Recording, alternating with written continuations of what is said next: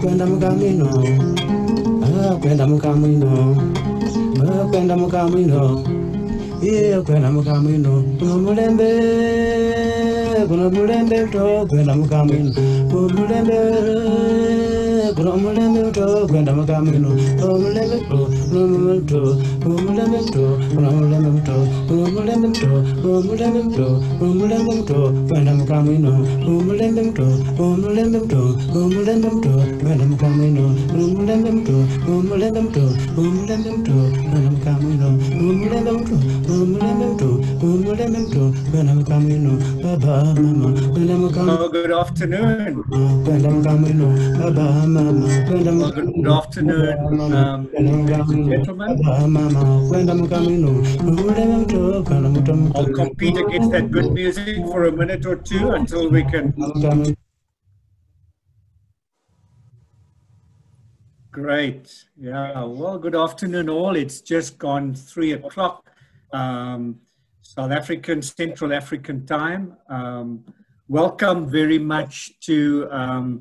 We can just go back to that previous slide, please. Welcome everybody to our discussion this afternoon. My name is Henny Bester. I'm a technical director with Senfree.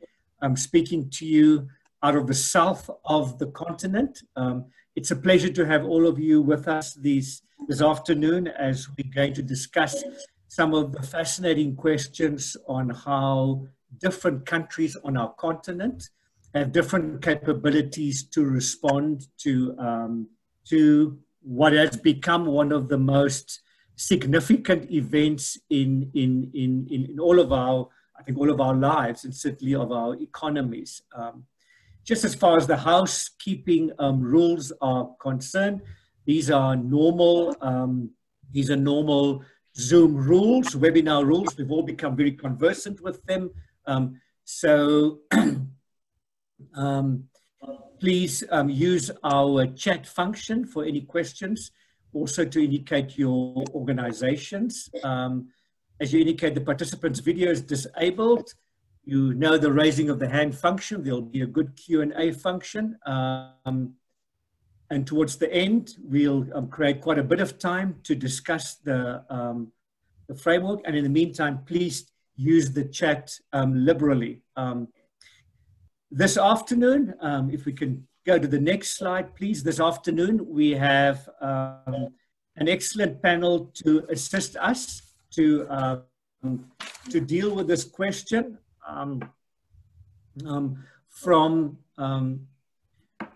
From the Overseas Development Institute, we have Judith Tyson, who's a financial sector and a capital markets expert.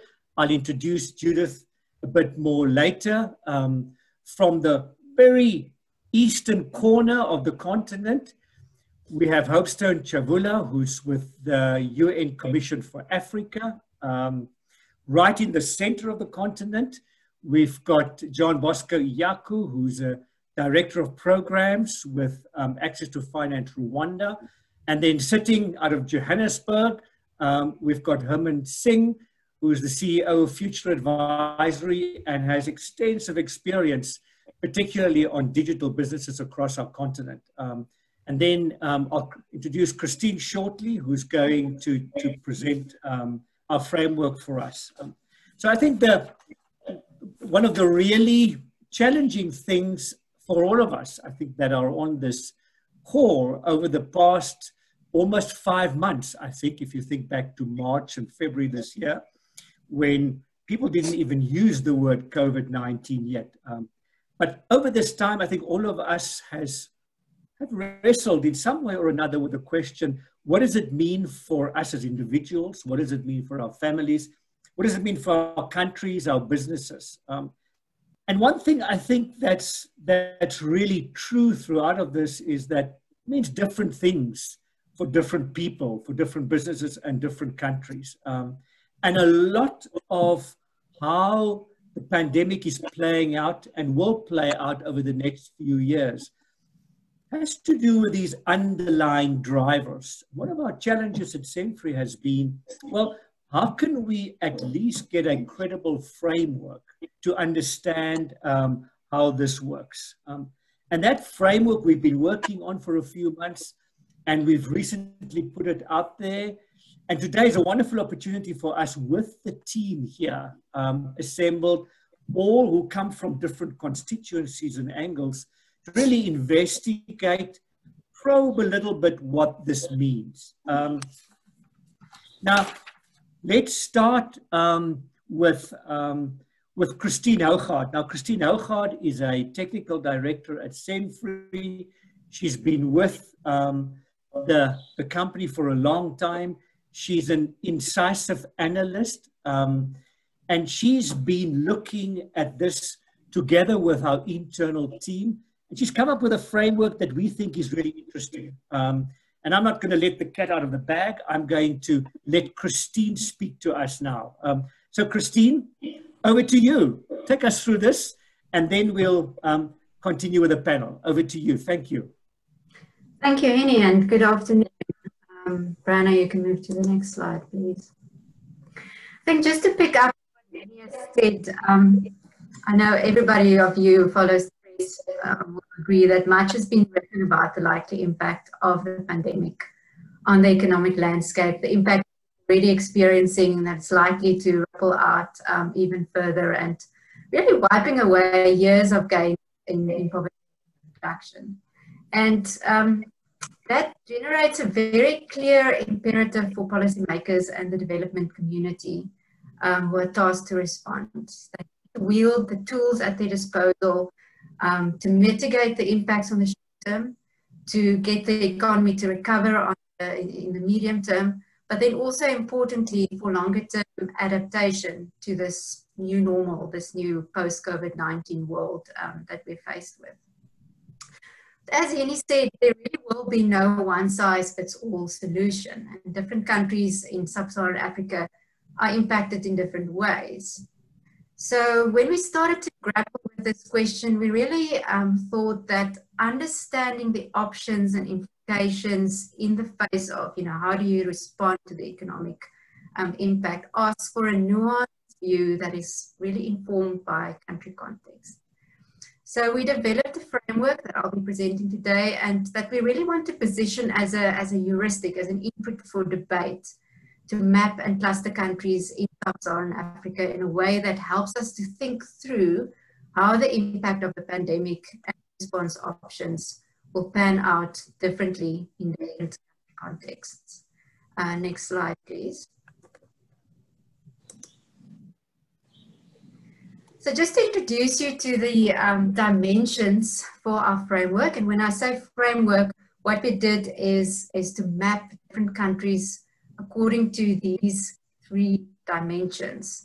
The first is external vulnerability. And for that, we think it's very important to understand the susceptibility of the economy to changes in the global economy. So we're using the current account position, an exogenous driver of the economic implications, as a proxy for that. But because this is such a global crisis, it's very important to understand the extent to which the integration with the global economy impacts a country.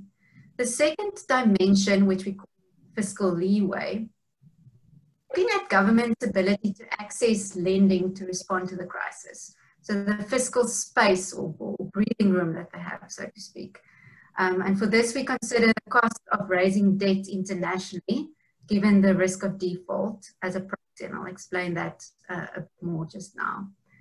Then the third dimension that we considered is then the ability of the economy to respond. So if there's your external sector vulnerabilities, there's the fiscal space, how will your domestic economy react to whatever response measures are implemented?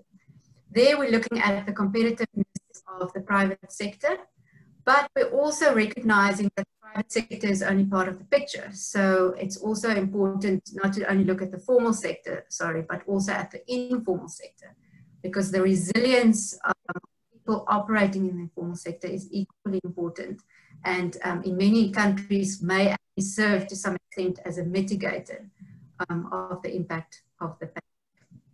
So if we look at those three dimensions and we then plot countries across those, as I'll show in the slides to come, we come up with 4 clusters of countries across which we then compare the likely implications. And that sets us then up to the parameters for policy responses. So we dub these clusters in terms of the options that they have in the face constraints or parameters that's placed by these 3 dimensions.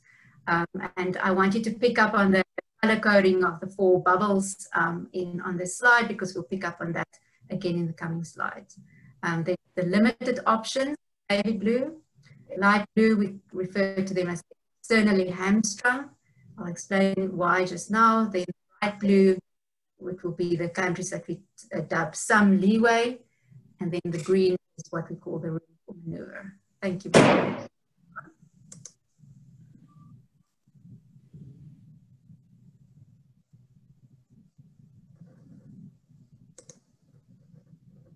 We're getting the next slide, please.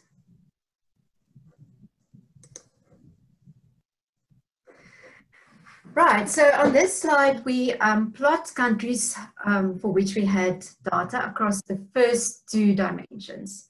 So on the y-axis or the vertical axis, you'll see that we use the current account balance for 2019 as a percentage of GDP. So it's important to note this is now the snapshot picture pre-pandemic, and we want to understand how vulnerable or susceptible the country is to the implications to follow.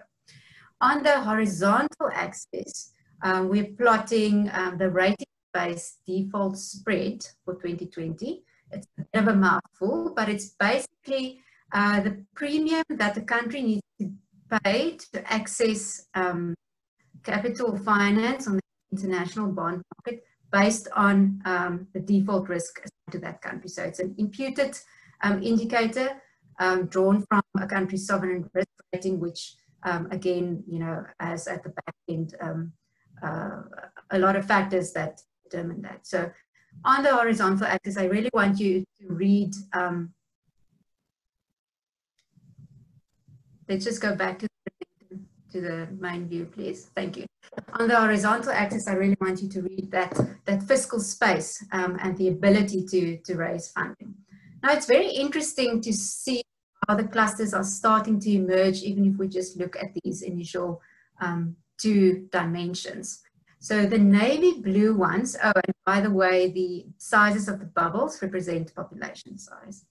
So the navy blue ones towards the right and the bottom of the graph are what we dub the limited options countries. They either have very little ability to access funding on the open market, and in fact, most of these countries will not access the international bond markets, but will be dependent on multilateral funding, or they have a very weak current account position, if you look at Mozambique right there at the bottom, or a combination of both. So it's really the countries to the right and to the bottom of the diagram. Next, I want to draw your attention to the middle band, where we've got the bright blue more towards the top and the light blue more towards the bottom.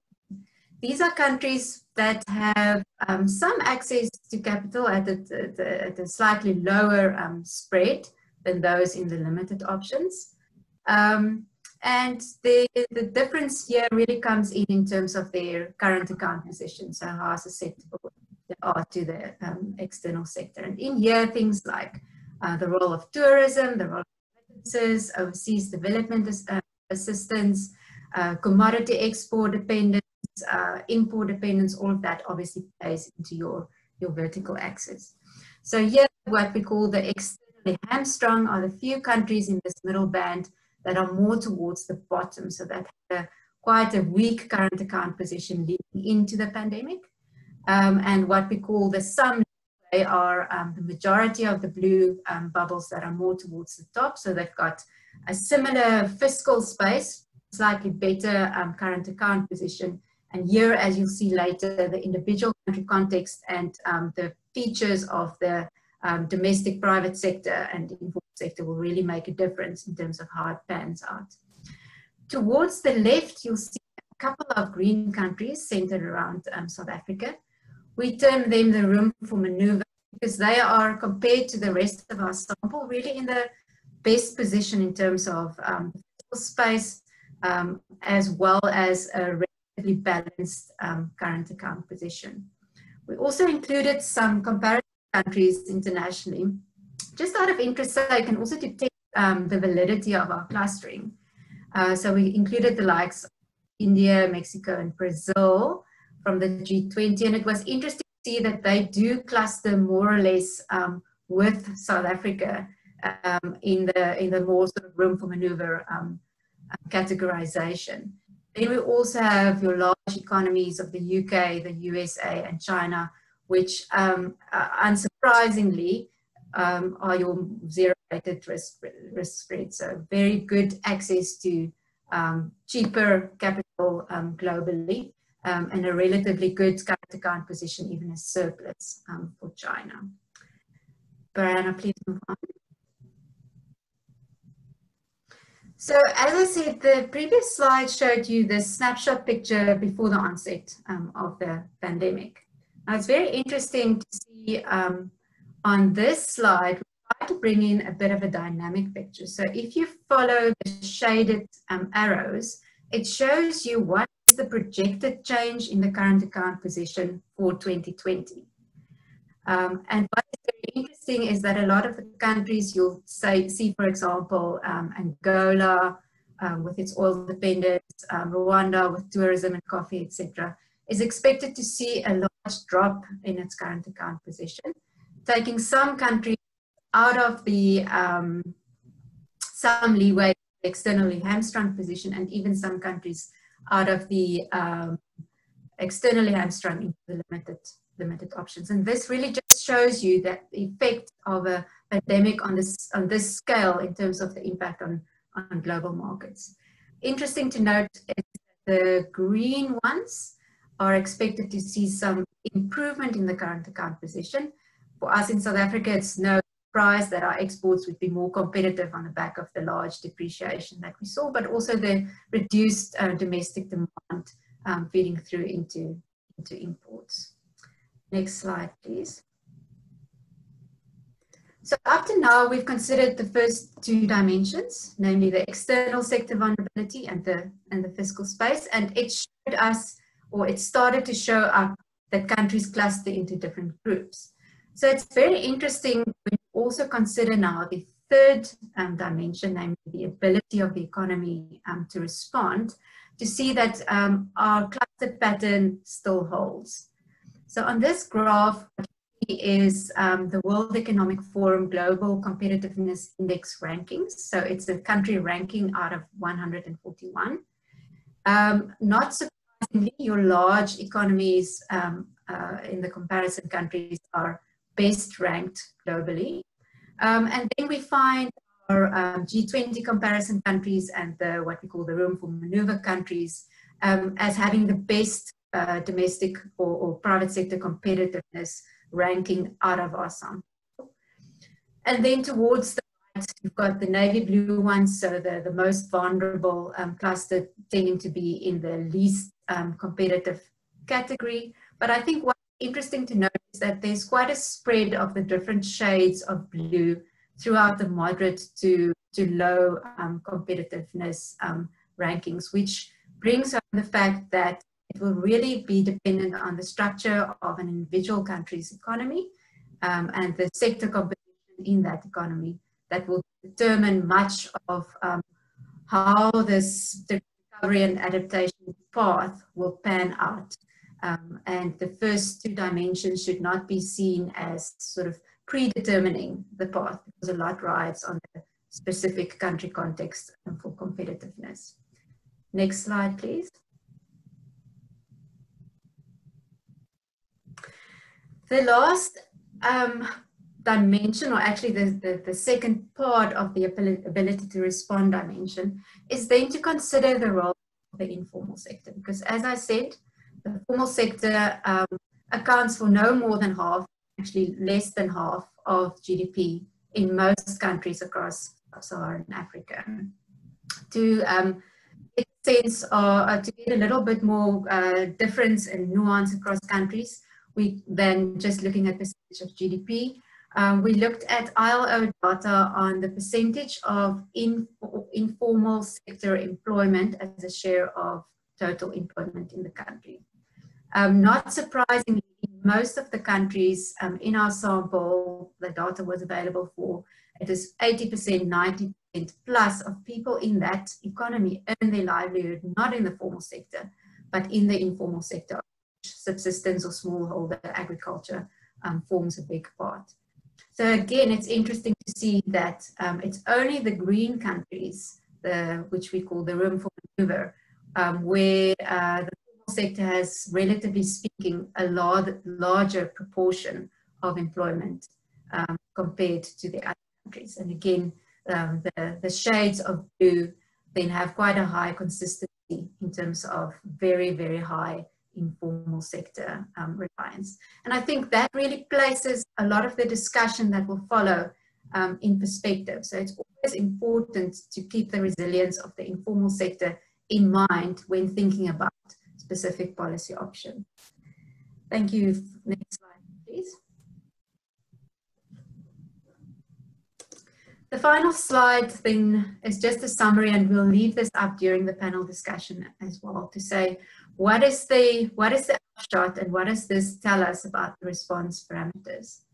So in terms of the limited options cluster, which really represents the bulk of countries in the sample, we see that the exogenous factors drive a lot of the economic impact, and also for the few countries that are in the externally hamstrung group, it's really exogenous factors rather than endogenous that plays a large role. When you get to some leeway, there's a bit less external sector vulnerability, and the same for room for maneuver. There's a stronger domestic sector and a bigger private sector that's able to respond and also for long-term adaptation. All the countries have quite limited access to international capital markets, definitely most so for the limited options who many of them have already received multilateral funding in the face of the pandemic.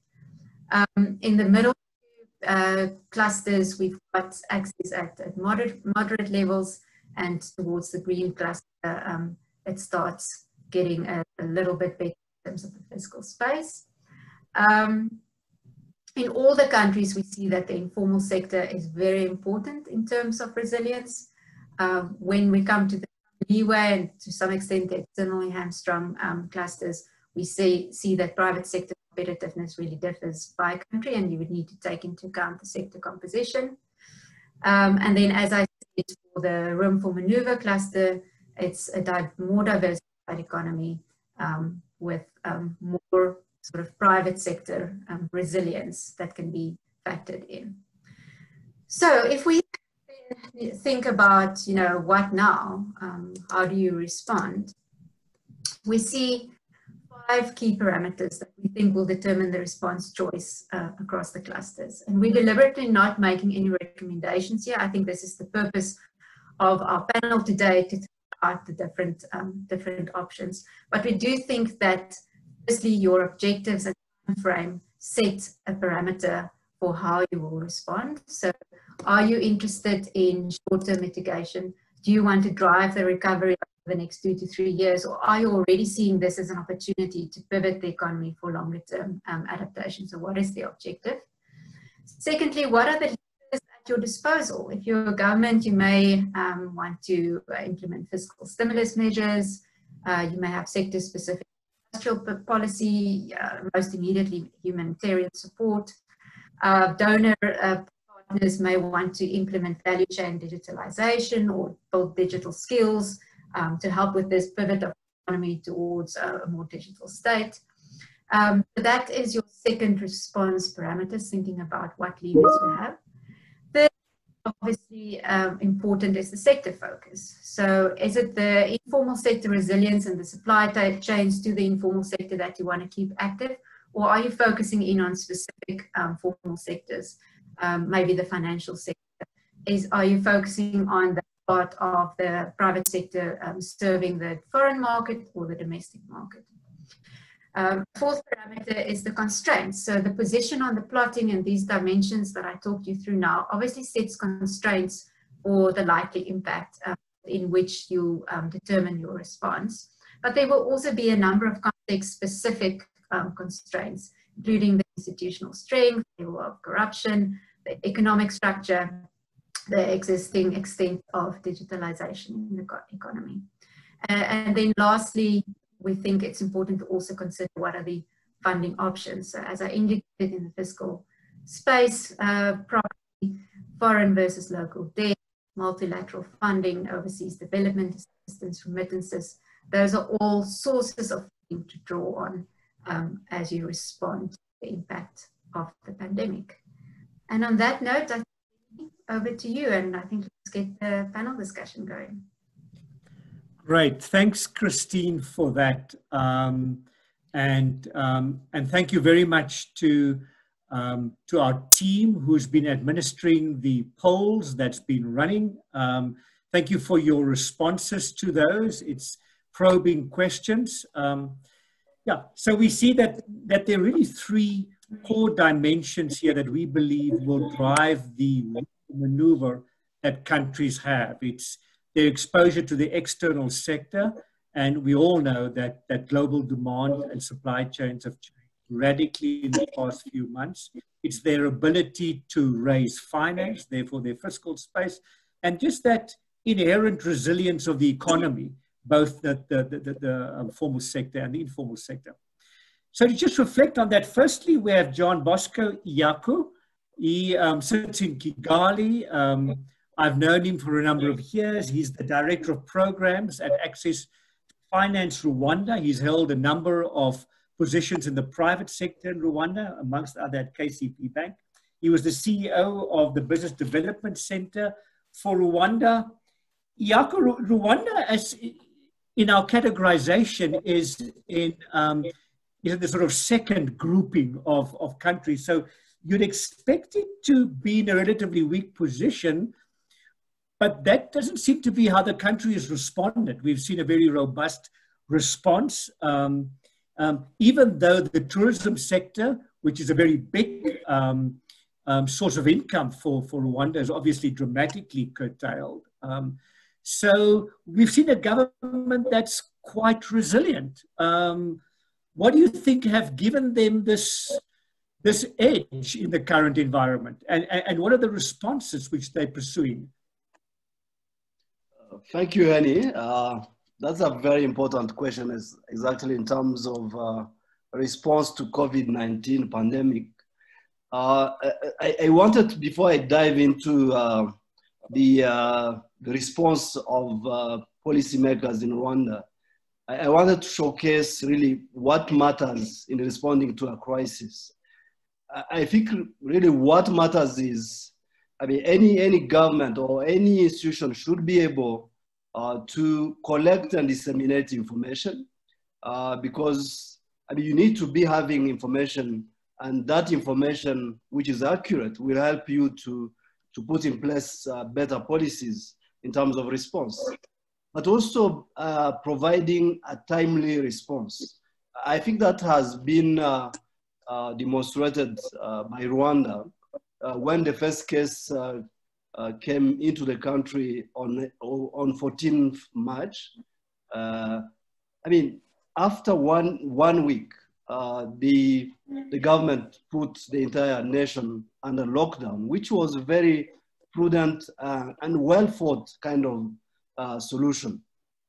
The other aspect which is key is really to put in place an efficient coordination mechanism, but also a monitoring and evaluation framework that really helps you quickly adjust based on prevailing conditions or outcomes from what is happening in the market. So that's the kind of framework that we've been working in this country. So I would frame Rwanda's response as really a timely and well thought out response and coordination. So that has played a big role. Now, in terms of, I mean, when you look at pre-COVID, just a few months before, Rwanda was performing very well, nearly reaching a double-digit growth. I mean, towards the end of 2019, and indeed, the recent publications show that 2019 was a great performance. I mean, in terms of GDP growth, 9.4%. So, but all that really, I mean, yes, you can have a very robust and strong economy, but most importantly, what matters in responding to a crisis is really the quality, the trust, and credibility of government and public institutions. And I think that's what we are enjoying in Rwanda, and that was critical. And this, when you look at it, facilitates enforcement of measures and the quick recovery process that we have seen in this country. So that's very important. Now, in terms of policy actions, yes, indeed, we have that foreign sector exposure. You look at the coverage of imports by exports. Really, it has been improving over time. I recall that, I mean, it was close to 30% in 2013. Now we are close to 43% in 2019, which has been really, I mean, improving. But I think, and I believe more efforts are still needed to reduce the trade balance deficit that is there. Now, and this has, I mean, looking at the projections by IMF, I mean, we had a current account deficit of 10% in 2019, and it's projected that it will, I mean, it will go over 16% in 2020 if the pandemic, I mean, based even on the effect that we have for the pandemic. Now, what have we done really in terms of foreign sector or foreign exposure? The first thing was, I mean, as you highlighted in the report, most African countries have a large informal sector. And in Rwanda, we are close to 94%. Now, that 94% really helped a lot in terms of continuing providing essential goods to the nation. And because most of the informal sector is really into agriculture, that was very important that people continue getting the essential needs. We have both agriculture and the manufacturing sector that are really dependent on imported inputs.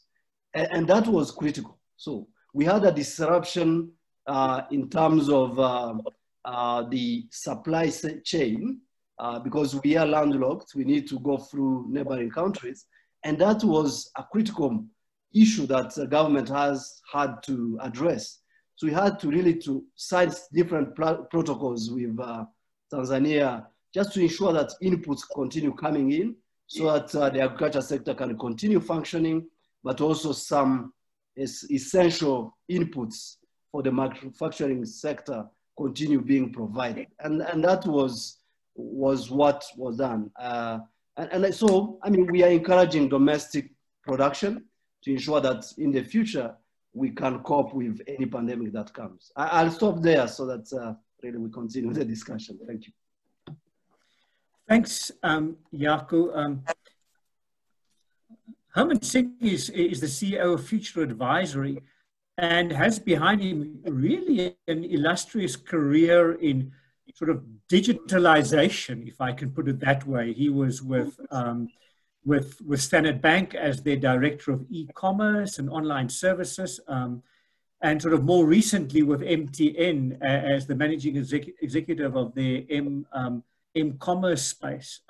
So this whole drive that we are seeing by the pandemic to much more digital business models, it's been his stock and trade, his breakfast, his lunch, and his dinner for a long time. Herman, you know, the private sector response is a really interesting one. What does this framework say for the private sector? Yeah, over to you. Thanks, Henny. Look, I think what's clear is that the private sector is heavily dependent on the consumer, and the consumer, of course, the economy cannot improve until the consumers do. And consumers, unfortunately, have to recover physically and mentally. In other words, they may not be dying or getting sick, but mentally they believe that it's dangerous to leave their home. And so what you're seeing, I think, is a massive loss of the disposable income. And so a big swing towards, as you've heard, essential products and services, and also a move towards value products rather than, I guess, discretionary products. I'm doing some work now in the fashion industry. The fashion industry across Africa has collapsed by something like 30 to 40%. So huge collapses in things that are not essential. At the same time, there's lots of unemployment. So you're seeing a big move towards informal sector where people who were previously employed are now joining the informal sector. If one looks across sectors, it's clear that not all sectors are hit the same way. So the telecom sector generally has gone up. Most telcos are doing better. Mobile money is flying across Africa. But the restaurant business, in fact, there's a view that half of all the restaurants that closed down won't open up again. So they're gone. Mining industry has been heavily hit by exports because the countries like China are not importing. And the travel and entertainment industries toast. The luggage industry, by the way, if you go up the value chain, the luggage industry then gets damaged because the travel industry is damaged. The advertising industry is gone because people don't have money to spend, and banks are now starting to release their results, and it's very clear they've been severely hampered by a decline in borrowings, and the non-performing loan book is looking terrible. So generally banks are, the private sector is in trouble, but not all businesses are in trouble to the same extent. Clearly there's no or minimal government support. It's not like America or Europe where there's a lot of money being pumped in by the government. Governments really have got no ammo here. And so the one thing that you're seeing is the big downsizing, loss of jobs, and corporates are definitely looking at ways to try to eliminate debt, especially dollar-denominated debt. And some companies are better positioned to maneuver than others because obviously they came into this recession in a good position. So those that were in a good position now are becoming the consolidators. They're starting to take over the weaker companies who've got a bigger debt book. There's definitely going to be a lot more rights issues because we've got to raise more capital and drive down the debt to equity ratio. And it's very clear that funding for startups, for example, has evaporated quite significantly, which has hurt that sector and which is a real shame.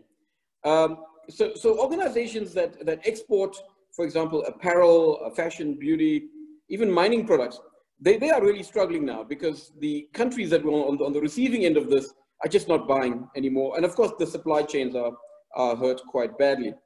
Across Africa, I guess South Africa is suffering particularly hard because we went into the lockdown, probably one of the earliest in the world, and we probably had some of the most severe lockdown conditions. So that's hurt South Africa particularly hard.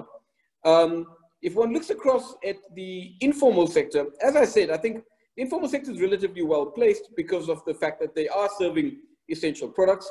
They're heavily hurt by the inability to obtain product due to supply chain disruptions. But it's important to bear in mind that a lot of the economy these days is really services oriented and it's less material intensive. And so what's starting to happen is services that were previously manual are now becoming more remote. They're now starting to use more digital channels. You're starting to see a lot more telephone service, conversational service, chat service, mobile apps, etc. And so what was previously transported will in the future be transmitted.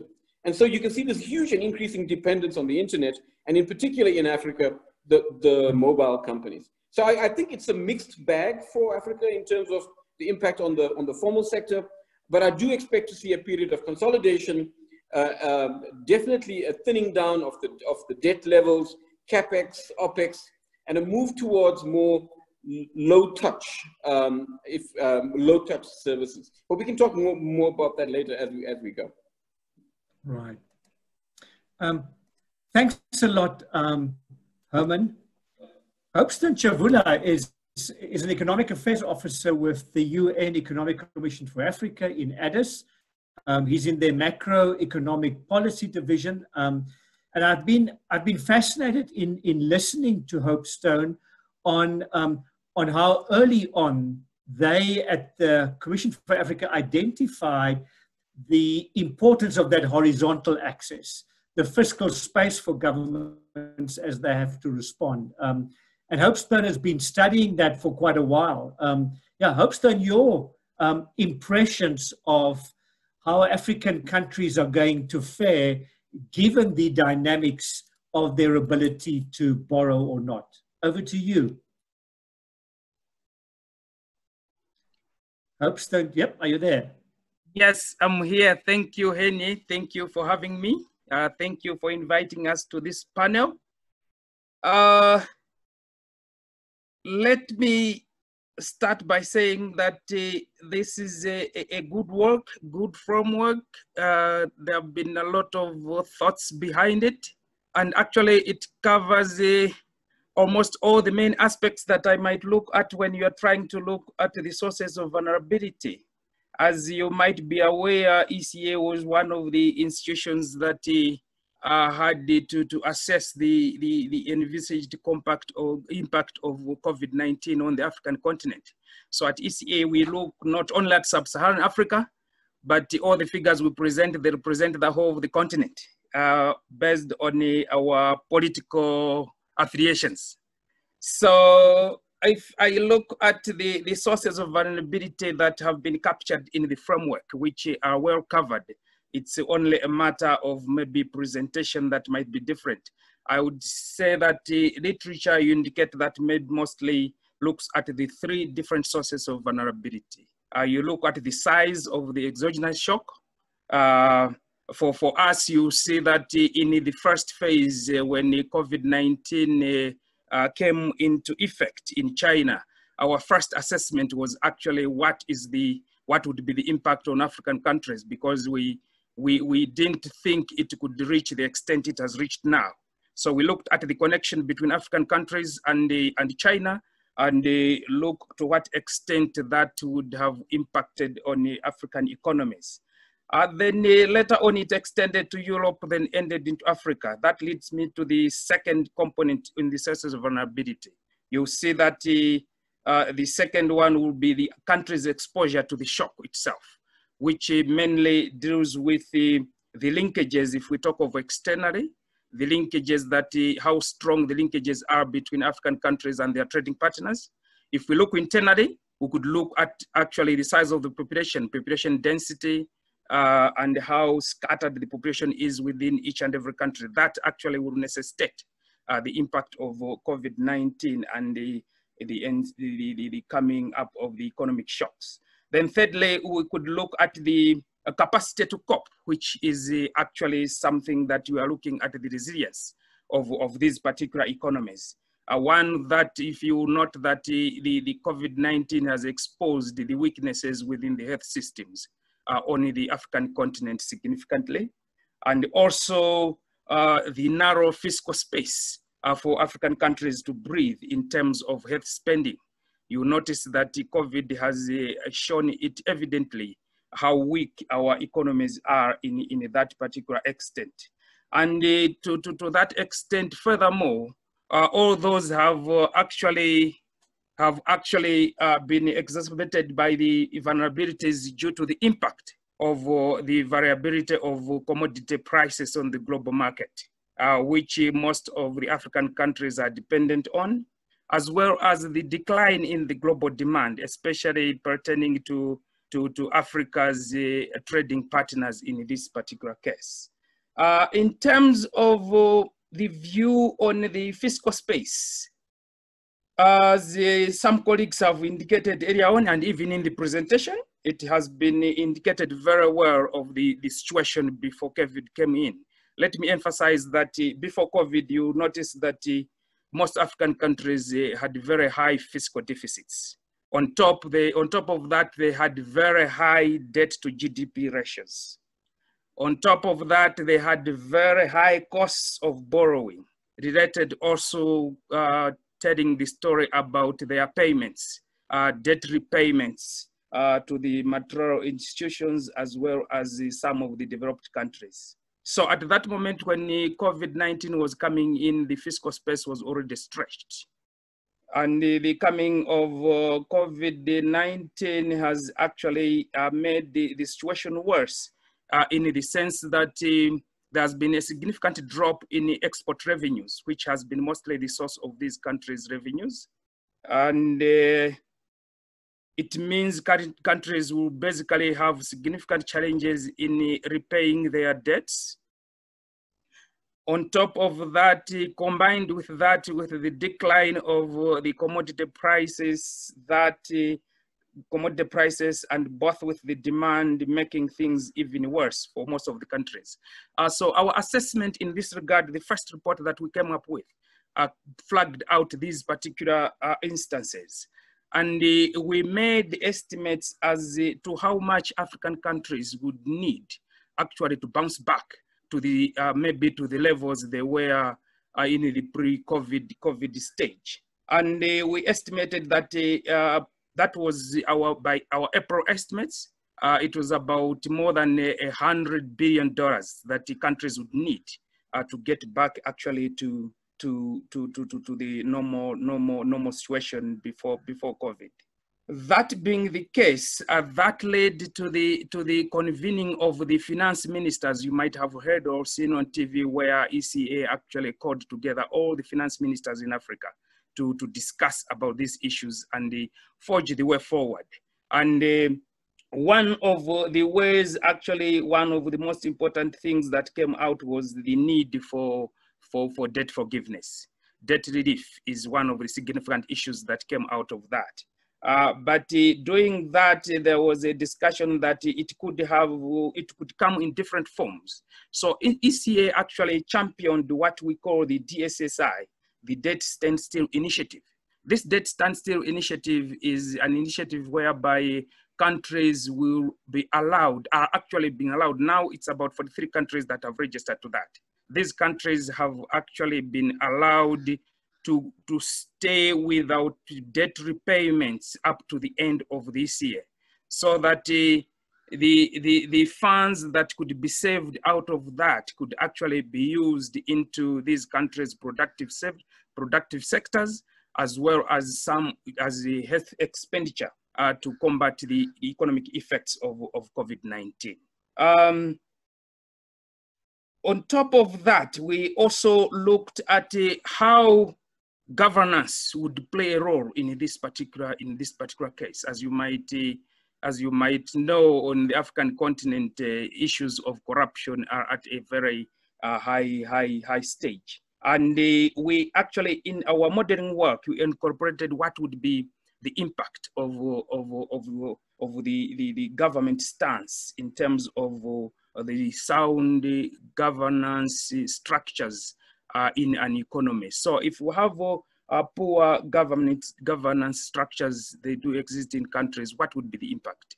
Especially this is in relation to the funding that might be coming from the different multilateral institutions in terms of usage. So we discovered that if to the worst case scenario, you discover that most of the African countries might lose up to 2% of their GDPs as a result of not having efficient and effective government structures in this particular case. Having said that, you will notice that most of the countries actually, during this process, when they're getting this funding from multilateral institutions, they have put in place mechanisms that actually are helping in combating such kind of issues. And for example, in Kenya, you'll notice that the digital technologies actually have played a significant role in safeguarding, in monitoring the usage and the targeting of these particular funding initiatives in these countries. For the moment, Thanks. let me stop here. Thanks, that's an interesting perspective, that the absence of good governance may actually result in the multilateral aid hurting rather than helping in this time. Thanks so much. Judith Tyson is with the Overseas Development Institute in the United Kingdom. She's a specialist in finance for development, and particularly financial sector, financial market development, private investment, financial macroeconomics. And for today, Judith really has, I think, very interesting perspectives on how all of this will transmit through the financial sector and what the impact of that will be. So Judith, thank you very much for joining us. Over to you. Thank you very much, Henry. Thank you very much to Christine and the other presenters, some very interesting comments.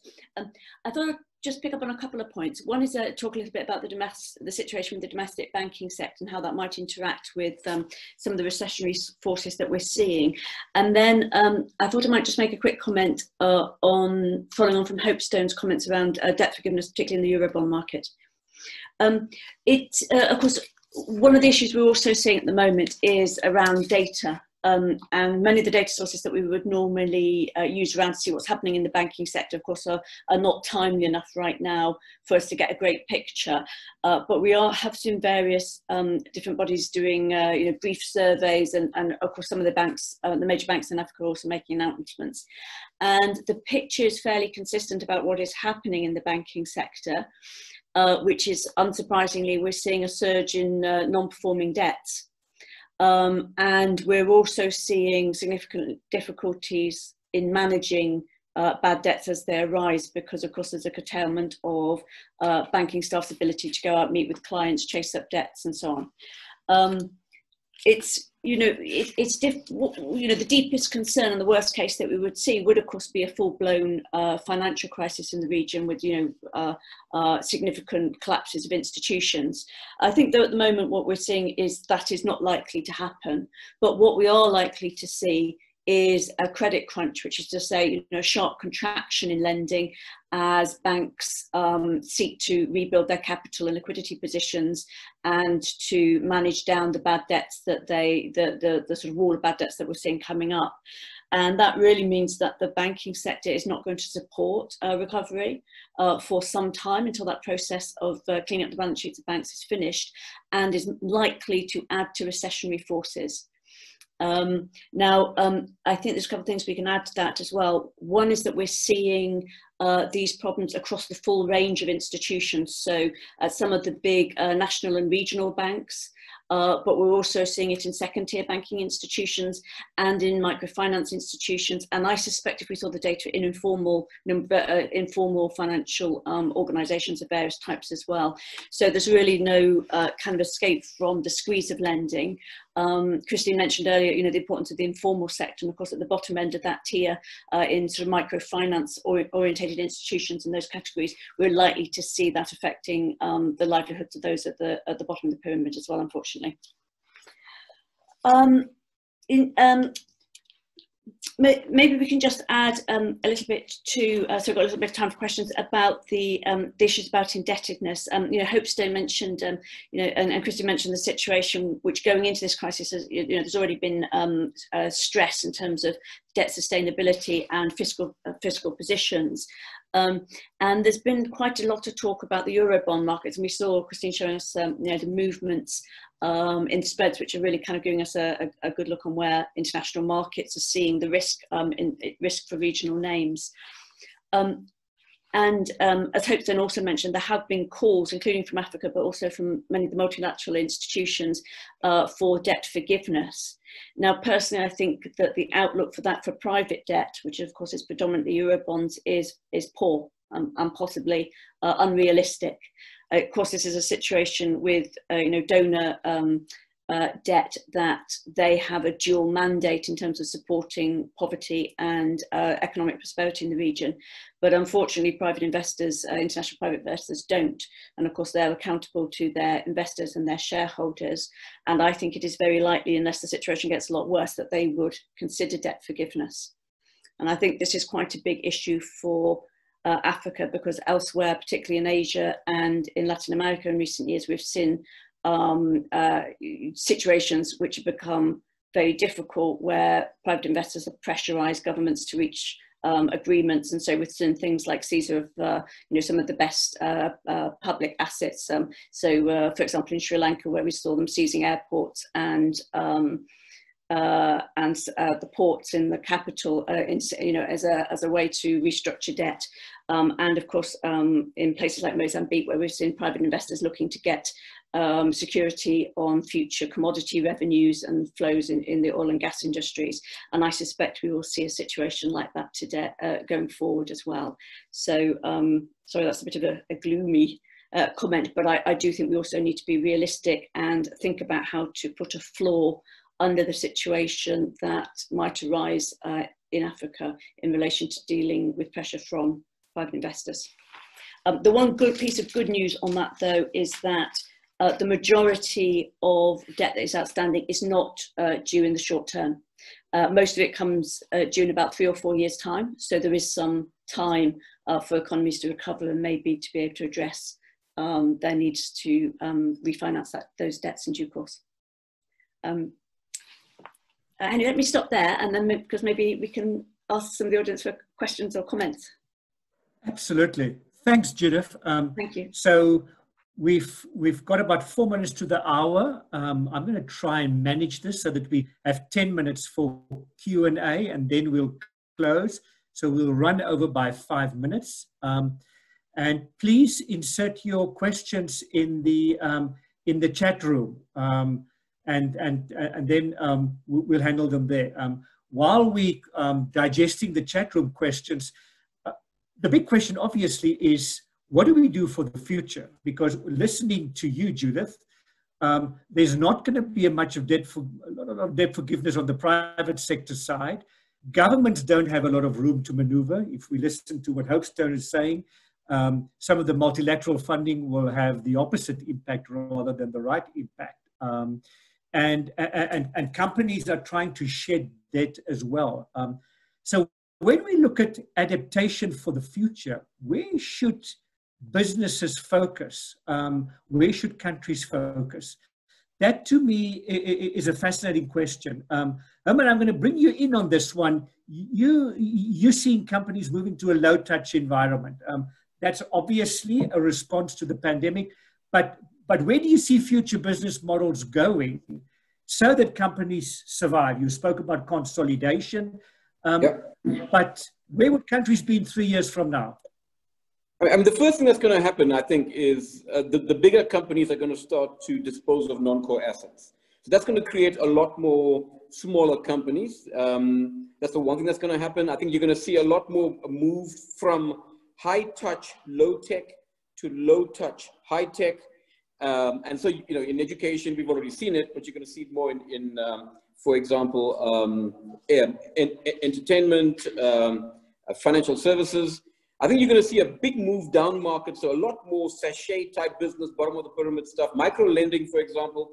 I think we will see a lot more of that, where it's going to be a lot more cashless. The money will be dispensed cashlessly. It'll be repaid cashlessly. It will be spent cashlessly. It'll be banked cashlessly. I think you're going to see a massive acceleration in microtransactions, micro lending, and mobile money. Certainly no more dollar debt. I think you're going to see a hollowing out in terms of assets. I don't think you're going to find property playing such a big role because there's really no funding available for that. So a lot of the corporate offices that you've seen will disappear. You've seen Jumia. I think Jumia saw a 10% drop in revenue, and mainly it was because of an inability to deliver. There was definitely the market for online commerce has grown, and in particular, online purchase of services will grow. I think you're going to see a big move towards localization.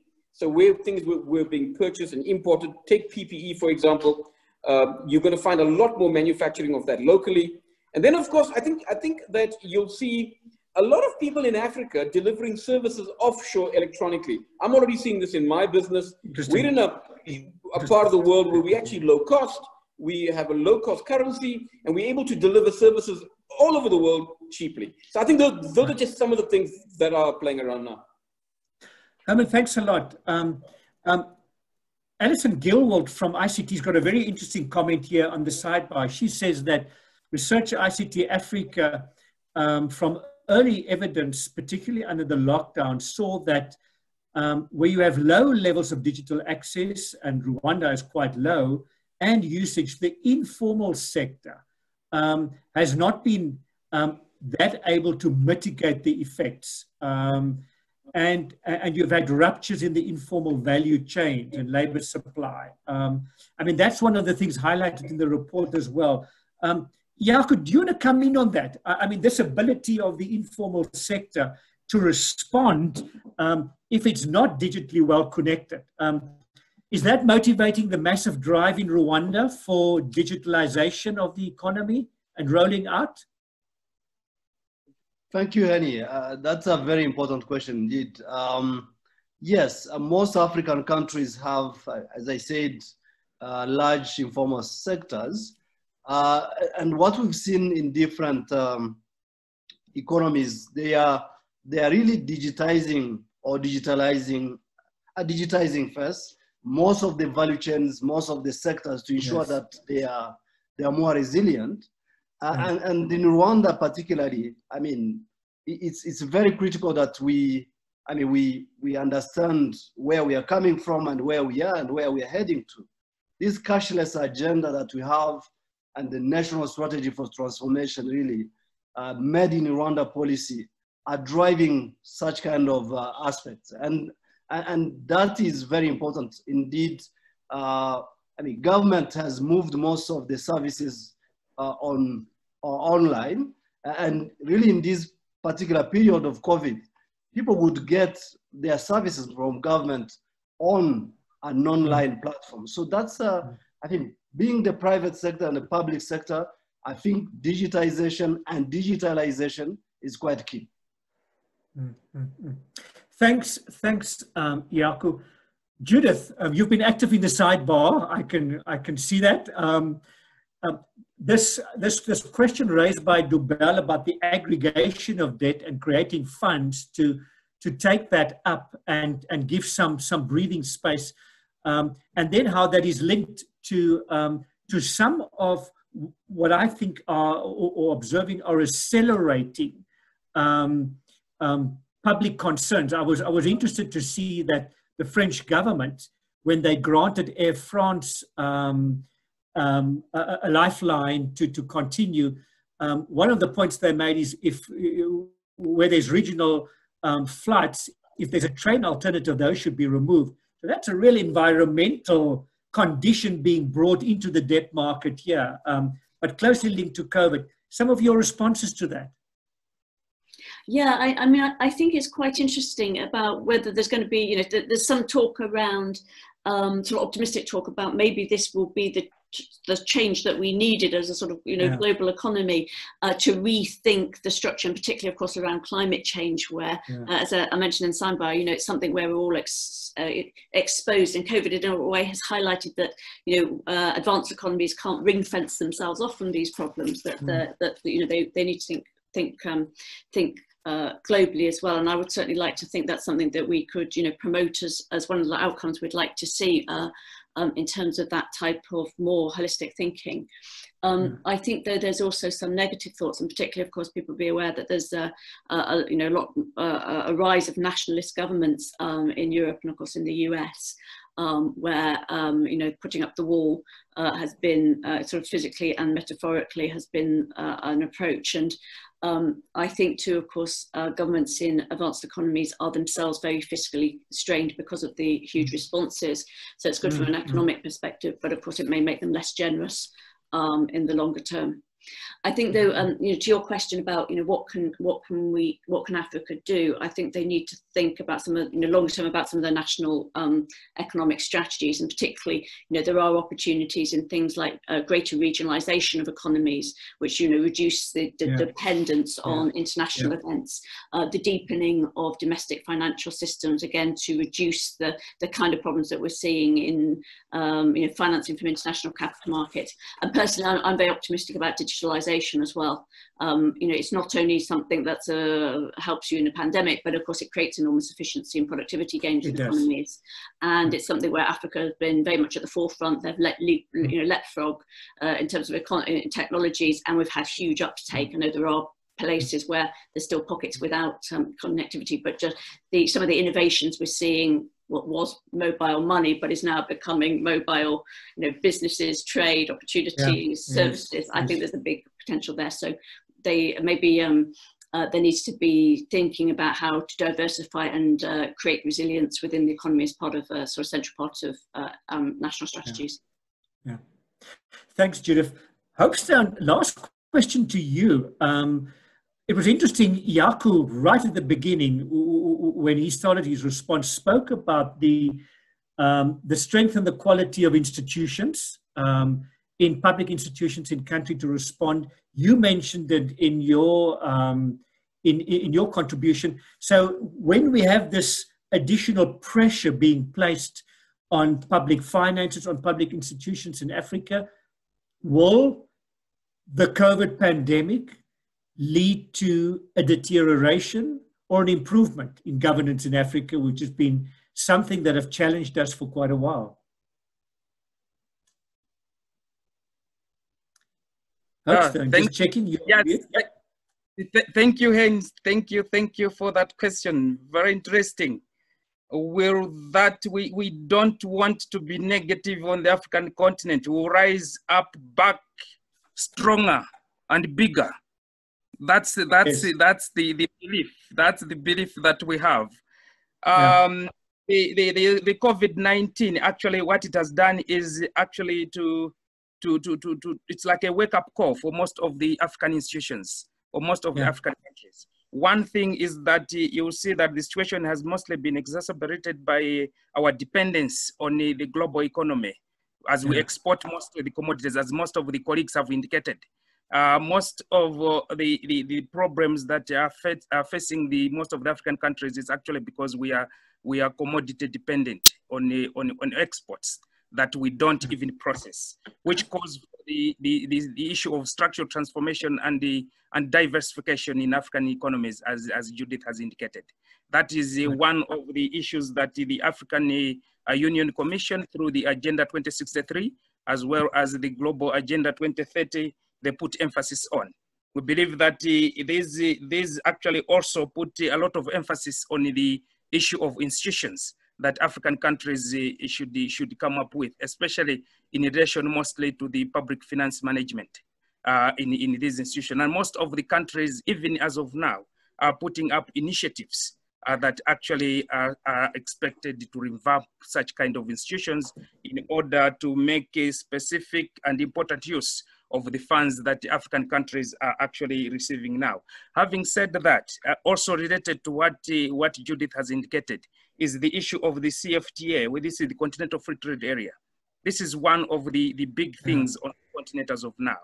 And to make sure we make use of our structural transformation progress, as well as the diversification of our economies, there will be a big market for African commodities, African products within the continent, which is the most specific aim of the Continental Free Trade Area, hence promoting lives and livelihoods. So the implementation, the successful implementation and effectiveness of the Continental Free Trade Area will play a significant role in that particular regard. Thank you. Right. Hopestone, thank you very much. So a lot of hope indeed, and I agree with you. We're rising and we're seeing very positive responses and more long-term thinking in a variety of places. I want to actually end with a great question asked by Ross Nathan in the panel. He said, is there a prediction of some kind of renaissance for self-sufficiency, local production, and opportunity for the domestic market to thrive in every country? Now, that seems to be a question all for its own for a future discussion, and we'll probably put a final poll on now just for people to indicate whether they're interested to continue this type of discussion. But a particular thank you to our panel, to Herman, to Hopestone, to Iyaku, and to Judith for bringing different dimensions of these three drivers: our exposure to the external sector, the fiscal space and the borrowing space of our economies, and the inherent resilience of the economies. All of those are driving in different configurations how Africa is responding, and in many cases very positive. So thank you to the three of you, sorry, to the four of you for bringing those perspectives. Thank you to Christine Hougaard and the Senfree team for putting this together. You'll find the note on the Senfree website. It's also being distributed through social media. But this discussion, I think, it's begun, but it's long from over. And we look forward, I think, of all of us in our organizations to engage with that. Thank you very much for joining us this afternoon or morning if you're on the other side of the planet. Have a good afternoon. Goodbye for now. Thank you very much, Shen. Bye now. Thanks. Goodbye. Thank you very much. Thanks, everyone. Thank you. Thank you. Bye.